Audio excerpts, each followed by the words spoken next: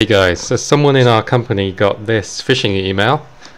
So it just looks innocent, goes to a SharePoint site, but if you click this link to apparently open an attachment, Google's already flagged it as deceptive, but let's open it in a different web browser.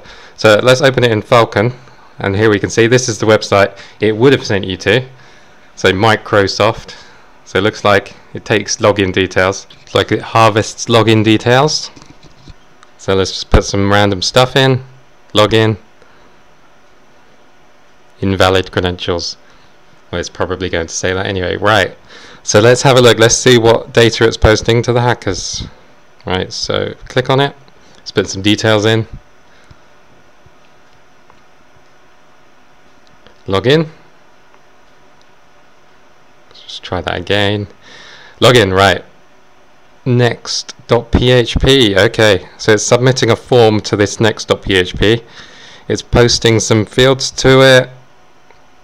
What fields are we posting? Here we go. So posting email, password, and Office 365 or whatever account the user chose.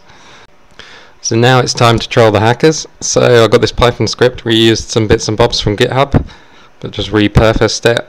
I've got their URL in there. So I've got some user lists. So it's basically just a text file full of random names and a text file full of random company names. There's just the end of the file there.